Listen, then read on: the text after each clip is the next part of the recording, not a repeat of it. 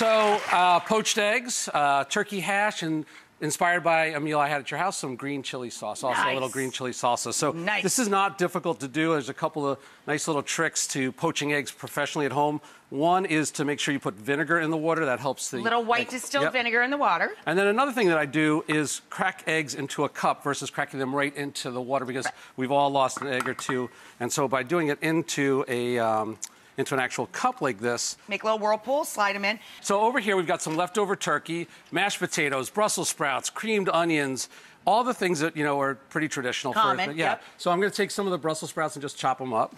And there's some turkey that you've been nibbling on. So roasted potatoes, mashed potatoes. And it's funny, you know, how many times a year do you eat turkey other than like a turkey sandwich? Twice, maybe? Yeah, you know? a couple times. Yeah, so all these ingredients go together. You put a little bit of oil. Under the skillet, little oil. And then you're just going to put this into a nonstick pan and make a hash. Crusty. Make hash. And it's super easy. Let it get crunchy. This is not a difficult dish to do, and it does utilize all of those leftovers. So all you end up doing is tossing this together till it comes out nice and golden brown like this. This took about 10 or 15 minutes. That's we were doing it right before the show started today. It only took a couple minutes. Right.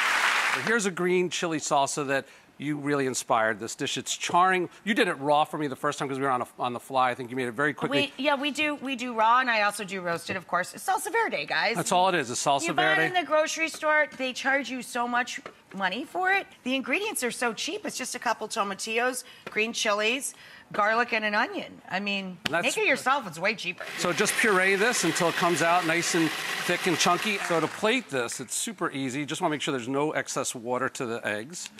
You want to put a little salt and pepper on top of those eggs for me? Okay. I'm going to take the hash, put it on a plate, make a little circle on this so it looks nice and professional, and fill that whole plate up. Gorgeous! Salsa verde on top of this.